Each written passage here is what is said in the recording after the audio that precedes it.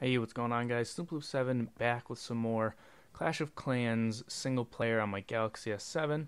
So we're going to be attacking another goblin village here, this one called Gold Rush, and this is actually the worst I've done on any of the attacks so far for a few reasons. I made a few mistakes.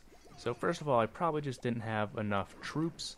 You can see I have 15 foot soldiers, only 5 archers, 5 of these looters, and only 2 of the big giants.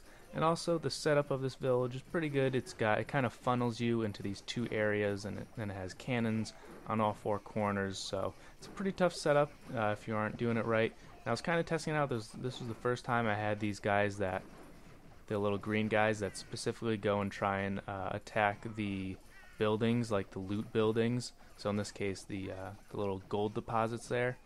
So they're not very good for getting the cannons destroyed, which is really what I kind of needed with this particular map. It would have helped if I had some more of the big giants instead. That would have actually really helped, and I probably would have gotten 100%. But it was pretty tough. You kind of get funneled in. All my guys ended up attacking buildings, and the cannons were just kind of able to free fire for most of the time. And I only end up getting 1 star, as you're going to see, which is pretty bad. It's still technically a victory, but I don't even destroy the town hall. I did end up doing it again later on, and so I was able to get the 3 stars, but kind of didn't go into it very smart with a good plan, and obviously that made it very difficult to complete. So I'm definitely going to have to be more prepared going forward. And you can see my last few guys, they don't stand a chance. They're going to get gunned down here. But in this next section for the next Goblin Village, I'm actually going to record things a little bit differently. You're going to see what I'm talking about in a second. So here we go.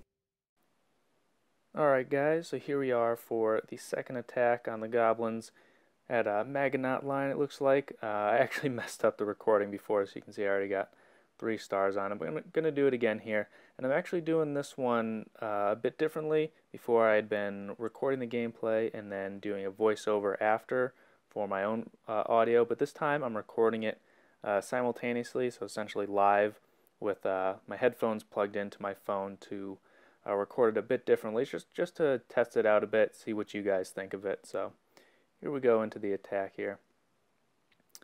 And so they got 2 cannons. We got a mortar as well. So I think we want to get rid of that mortar first. Drop some guys over here.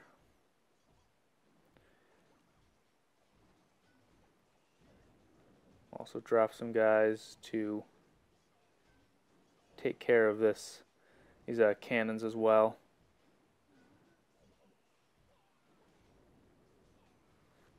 So we got the mortar down. That's good. Get rid of that heavy-duty artillery.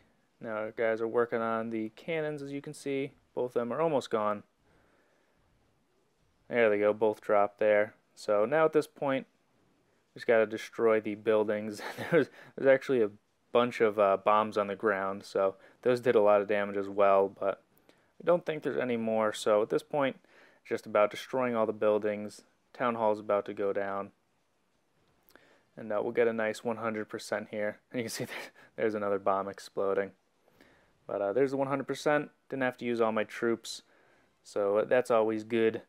And I hope you guys enjoyed that. Let me know what you think about the live recording and doing it simultaneously.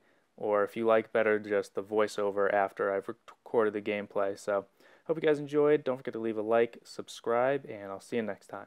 Peace.